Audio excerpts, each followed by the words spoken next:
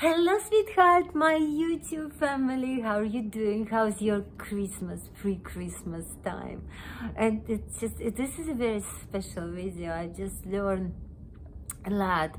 So the new audio and new books I've read by Neville Goddard and Abraham Hicks. And I, try to compare between those two, the greatest teachers, and it's almost the same. Neville Goddard, Abraham Hicks. And today when I was listening to Abraham Hicks, and Abraham Hicks was advising that before you go to bed, just remember everything you've done during the daytime, only good. So don't pay any attention to anything bad happened to you, but only good what happened to you during the daytime. And I remember that Neville Goddard is teaching, don't think about anything what's happened to you during the daytime, but revise your day. And I liked it more. Yeah, I think this is lots of wisdom. But I'm just coming to the same conclusion, reading more and more, learning more and more. But anyway, today I'd like to give you one more method I tried on my smart wise self and with a couple of my students here. This is all about your figure, your perfect body. And prior to the Christmas time, lots of you asking how to keep your body in a perfect condition, especially when you like to get into your special dress. During the Christmas time, you'd like to look good. This is a little, let's call it simulation menu for 1 week.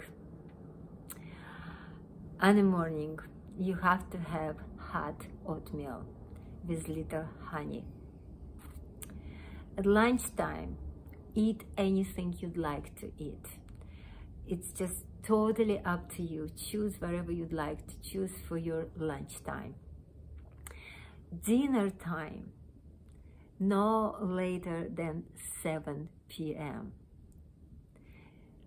And during a dinner time, you have to allow yourself only soup. Yes, this is like simulation, 1 week menu. It's pretty easy because you can have this wonderful healthy breakfast. Lunchtime, anything you'd like. Only dinner, which is most important, 7 p.m. and soup. But again, soup you prefer. Choose your soup and enjoy your soup. And one more thing, sweetheart. Before your dinner time, find the time to totally relax and take a shower. And after you took a shower, serve your dinner nicely. Yes, it's just a bowl of soup, but still enjoy and, let it take at least 15 minutes to finish your bowl of soup. It's pretty slow, but it's so important. Your body would thank you, you feel good, you feel relaxed, you sleep well. And after 7 p.m., yes, for most of you, it's so difficult, it's impossible. It is possible, sweetheart. I'll give you a million examples, very successful example. Those people who had these bad habits, eating late, because it is a bad habit. When you're eating late, you're not sleeping well, you're gaining weight. And most importantly, your health is not good when you're eating late. This is a universal law. You don't have to vibrate. Your body is supposed to relax. But when you eat late, your body is not relaxing. Your body is working on the food you got into your body very late. It's really preventing your good night's sleep.